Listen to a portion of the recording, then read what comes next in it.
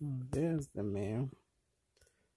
I can't get as good of a view from here, but you can see they are different colored. Oops, I lost focus. I wanted to focus better, but I actually lost focus. Now you can see the dark head, and I'm gonna need to tap it, get it to stay there. There you can see that's the male. So you can see the different coloration in comparison to the females that are there before. If you're confused, look at the other video I posted. You'll be able to see. Actually, now that one, even though it doesn't zoom it as good, you can actually see the difference in coloration of the male and the female, the dark hair, the bright yellow. And I hope that there will be a female that will come, that it could be a comparison, but it just doesn't seem like the males and females fit together. So I had moved the orange from the other side to this side. So it's that's actually a recommendation by one of our good neighbors, and he's the one that got us the contraption there. It's really just a wire with a floaty thing. It's like one of those pool floaties that's cut, and the wires are weaved through it and have an orange. So I noticed earlier they were trying to eat the hummingbird stuff, so I ended up just filling up the cup on top. It's supposed to keep the ants off, but I figured since you haven't had ants or hummingbirds yet, and they were trying to drink something, so I just put it on the cup on the top, and I'll see if they'll come and drink from it. On the other hand, hey, if ants drink from the top of it, well and good, you know. It's actually, I've noticed hummingbirds do eat or feed some of the ants to their young ones, so it's a win-win for both. So so far so good. He's eating for a while.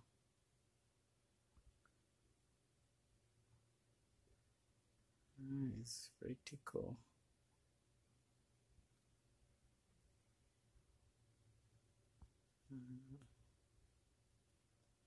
There you have it.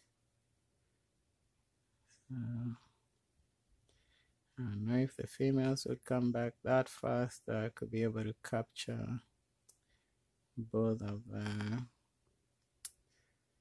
the differences in the one video. If not, oh well, you know, I think we'll give it at least a minute to the most. And I was actually at a very different angle too. Maybe I can try and move a little to be in a better position, because I had just tried to just kneel over there to get a better angle, and I figured if I move, he'll see me and scurry away. So I was really trying to do some covert maneuvering. My hand was shaking pretty good at it too. Anyway, hopefully I'll be able to get better recording devices in time and be able to get better footage. Otherwise, it's always cool, and you know, always appreciate when nature brings about such coolness.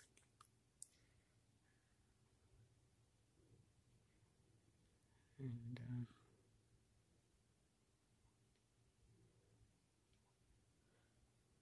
yeah, I figured too, putting them together in one spot will be a lot easier, and I could get a better angle, and you'll eliminate having to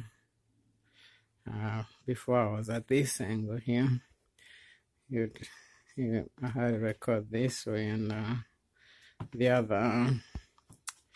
other orange thing was up there, so it's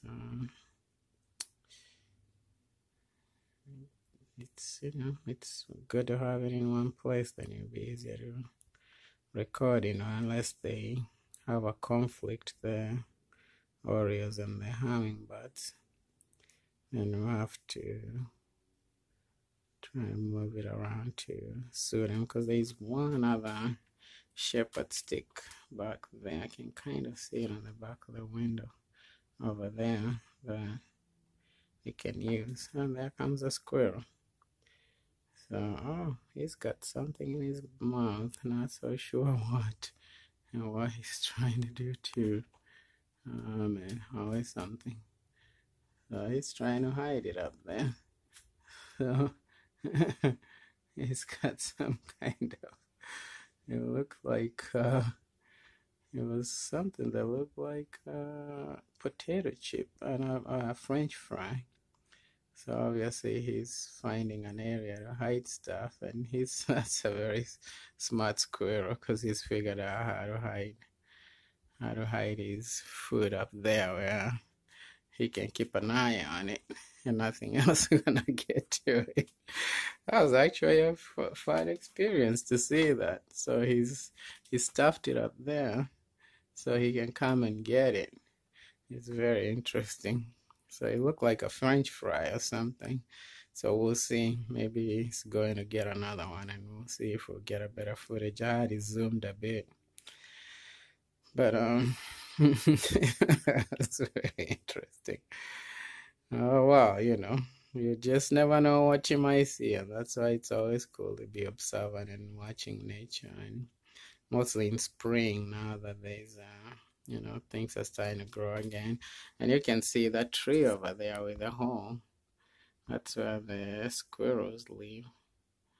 So usually those are one of the few squirrels that we have that live in burrows or hollows on the tree. Most of the other ones build their nests.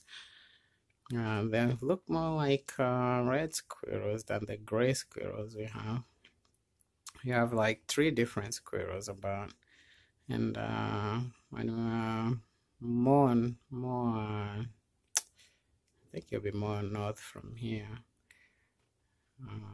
We had in a place called Muhammad, Lake of the Woods.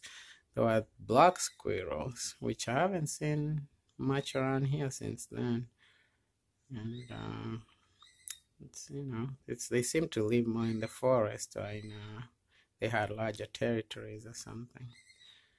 Otherwise, even here, one of the body that we have over there, so this is something through the window too. So I'm trying to raise the alarm or get contact. But anyway, I was hoping the other females would come during that time, or the squirrel will come back again with some more stashing to do. But it's just it's just one of those things that tickles you. Anyway, it's Mother's Day. Happy Mother's Day. And call your mom. Bye.